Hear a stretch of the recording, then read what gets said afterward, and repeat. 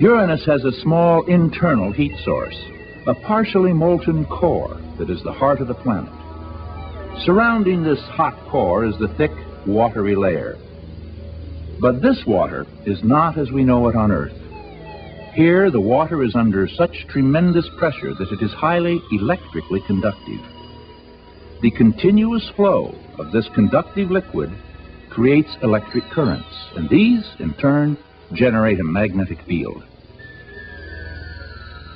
Normally, a planet's magnetic field is aligned pretty much with the axis of rotation and the center of the planet.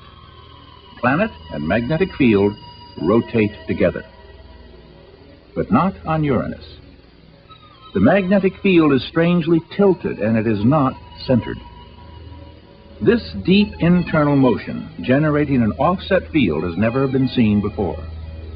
A strange planet indeed.